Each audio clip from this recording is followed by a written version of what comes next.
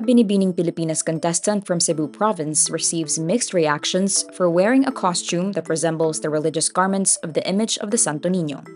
Joy Dacoron's controversial costume first caught criticism when it was posted on the official Facebook page of Binibining Pilipinas on Tuesday, May 16. Some online users feel the use of the holy vestments as a pageant costume was insensitive and done to stir controversy.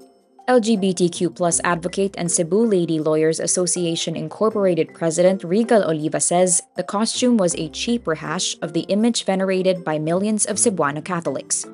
Monsignor Joseph Tan of the Archdiocese of Cebu tells Rappler, no permission was needed for Dacoron to use the vestments of the Santo Niño or the Child Jesus as a pageant costume. In a statement, the Augustinian friars of the Basilica Menore del Santo Niño de Cebu reminds the public to mind the quote, appropriateness of their actions.